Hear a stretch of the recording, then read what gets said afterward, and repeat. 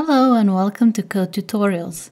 In this video, we're going to show you how to register your theme and what to do before importing demo content. So let's get started. So first of all, let's navigate to the dashboard and go to the Plugins section. Now if we scroll down over here, we can see that the Stockholm core plugin is installed and activated. This plugin is absolutely necessary for your theme to work. So if you don't have Stockholm core installed already, you should take care of that now. That's done by navigating to Appearance, then Install Plugins. Then simply find the Stockholm core plugin in this list and install and activate it. When you've done that, hit refresh. This will let you see the Stockholm dashboard option in your WordPress admin menu. When you click on that, you'll see this registration window. This is where you should enter your purchase code and email address. If you're not sure how to locate your purchase code, please take a look at the Envato article that's linked in the video description section. So I'm going to go ahead and register my theme. First by adding my purchase code, then my email. I'm using the same one I have on ThemeForest. And then click on the Register Theme button. When the registration is done, you'll have this Deregister Theme button. Now, per ThemeForest rules, one license is required for one domain.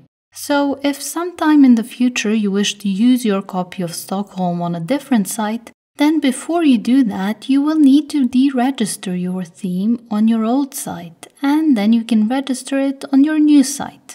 Make sure to have a copy of your purchase code saved somewhere and click on the Deregister Theme button.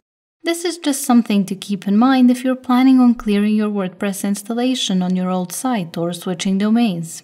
Before doing something like that, you should deregister your site so that you can later register it on a different domain. If you need help registering or deregistering your theme, you can always reach out to our help center. You'll find a link to it in the description section below.